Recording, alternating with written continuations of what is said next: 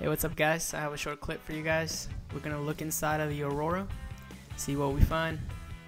One of the things about the system, it's very upgradable and it's beautiful from the inside. Everything's organized and you literally see the alien logos everywhere in the system. And you also have graphic design on the door panel. And on top of the CPU you have the liquid cooled system and you have an alien logo on top of it, which looks pretty freaking epic. And they have the memory, and everything inside has the alien symbols and alien, logos and stuff everywhere. But the system overall looks beautiful. I'm actually running the computer. It's actually on as I open the door, so you can actually keep the system on and the door open if you're going to be doing a lot of hardcore gaming and you need the system to be cooled or for whatever reason. And you also have 2 extra bays for Blu-ray or an extra DVD ROM if you want, or a memory card reader if you would like. Again, the system has 4 hard drives, so that's a lot of storage. Maybe even possibly getting an SSD and putting it in there.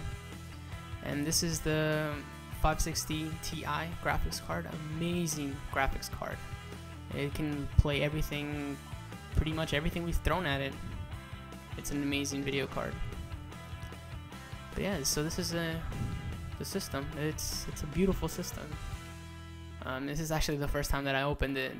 I haven't really had time to play around with it. Again, this is my brother's computer, not mine. I'm also working on another video to show you guys the lighting effects of the computer. So you can see the different types of settings, and you can actually program the light settings to go off at a certain time depending on the game that you're playing or an email. So I'm gonna make a video about that too. So yeah. And once you put the door back, it literally just clips on, and then you have to lock it from the back. There's a little lock, and you pull that little tab, and that's how you lock it down in place so the door doesn't open.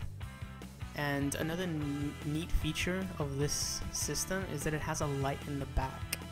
All you have to do is just click this little button and it gives you a little light so you can see what you're doing in the back. And the light automatically turns off by itself. I think it goes on for like 30 seconds and it turns off. So yeah, this is pretty much it. I hope you guys enjoyed it. I'll catch you guys later.